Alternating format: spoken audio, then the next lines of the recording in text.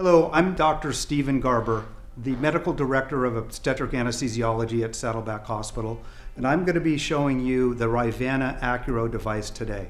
At the beginning, we're just going to go through how it works, basically turning it on and off of some of the features that you'll notice right away that are very useful. When you get the device, it's usually charged somewhat. It's very easy to charge. There's a USB and a cord that's included. And when you first turn the device on, you'll see it boots up. So you'll notice after the boot up, we have three icons: spine, bone, and tissue. The view exam gallery, there's an on-off and a settings. One of the useful features is capturing images. If you go to the setting, you'll see language, date, etc. But we'll go down here to the physical button. And when you hit the physical button, there's two options, cine and still image. I like to leave it on the cine button because you're actually able to take a very short video of what you're doing and capturing the Accuro in action, and you can use that to show your colleagues how it actually works without demonstrating on a patient. So we're going to go back to home here. Now, one of the useful features is when you're on this screen, if you use the button, which is also the power button, if you just press it once, it puts it in sleep mode. That way you do not have to repower and reboot up the device, and that will last for several hours before you have to charge it in the sleep mode. So we go back and again back to our screen, and we're going to go to our spine mode. Basically, this is what you're going to see prior to actually having it on the patient and before you start scanning, and that's the screen you want to be in. In addition, on this screen, you can adjust the depth. By pressing on the left-hand side, it adjusts from 6 to 12 centimeters, and the default is 10 centimeters. The brightness can be controlled on the right side as well by tapping and adjusting accordingly. I'm going to be demonstrating the use of the device in a couple of different scenarios. Obviously, this is for demonstration purposes only. I'm not going to be actually doing an epidural at this time. There are a couple of ways that I use the device.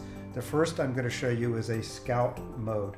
One of the things I think is important is to have your epidural tray open and your drugs ready and everything drawn up, because you don't want to wait too long after you've marked the spot that it may possibly disappear. So the first thing I do is I prep the back, and I'm just using some floor prep, and I'm going to re-prep again to do the epidural. So this is just kind of a prep to start just for the scout only. We have a sterile needle guide, Accuro locator needle guide, okay? So this is sterile.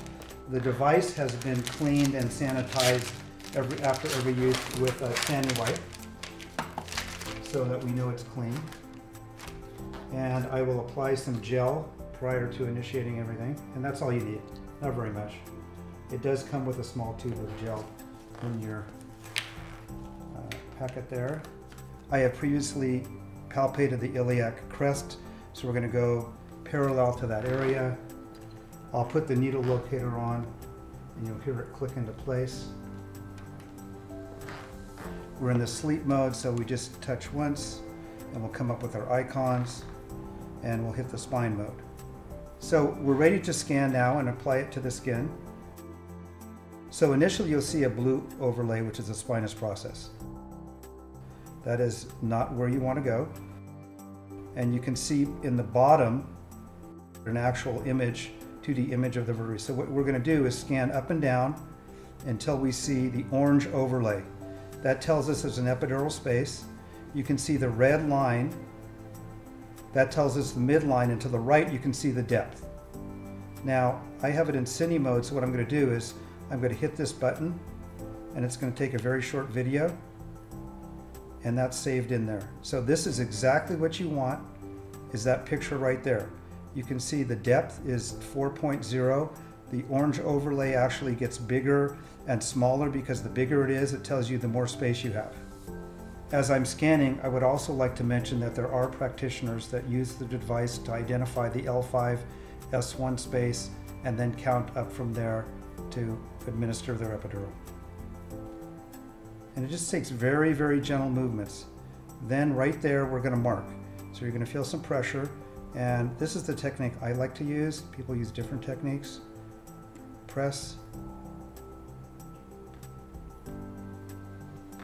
Okay. And you can see the 4 dots, and right there, that is where we're going to go. And I can actually feel that space very well there. It's just perfect. So I like to just mark it. Some people will use the end of a needle, but that's the spot. And then what I'll do is I'll re-prep. New gloves, new sterile sheet and everything, and then go ahead and do the epidural.